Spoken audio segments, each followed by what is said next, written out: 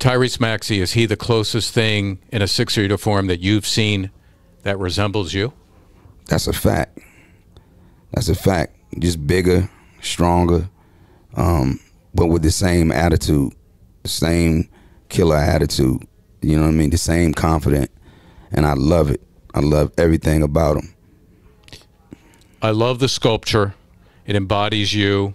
The crossover, it had to be. But the only other choice I think you had was you doing this. I know. With the hand to the ear. I know. Tell me in retrospect, now that you're closing in on 49, what it means for you to have been a 76er and had the relationship with the fans that you had.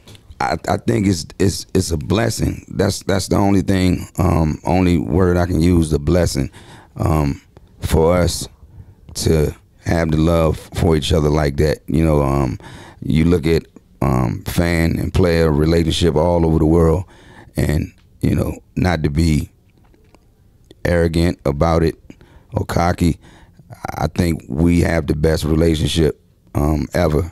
You know what I mean? I know about LeBron being in Cleveland and Mike being in Chicago, but I don't think the relationship between a player and fan has ever been like the relationship that I have with my fans in Philadelphia.